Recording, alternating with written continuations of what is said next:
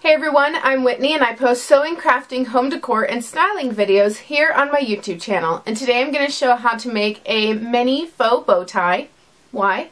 Because bow ties are cool. For this project you will need a piece of fabric measuring 4 by 8 inches, one measuring 4 by 9 inches, a magnet, hair clip, or pen back, and some matching ribbon.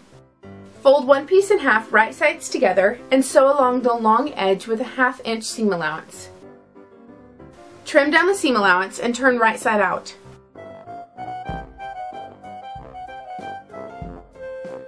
Fold in half again, right sides together, and sew down the short side.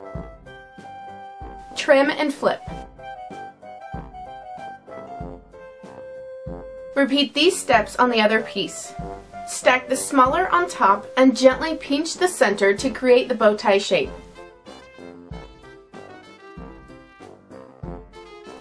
Wrap your matching ribbon around the center several times. Bring the 2 ends to the back and tie in a double knot.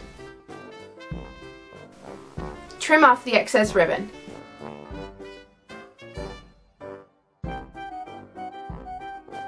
Use glue to attach a magnet, pen back, or hair clip, and you're done.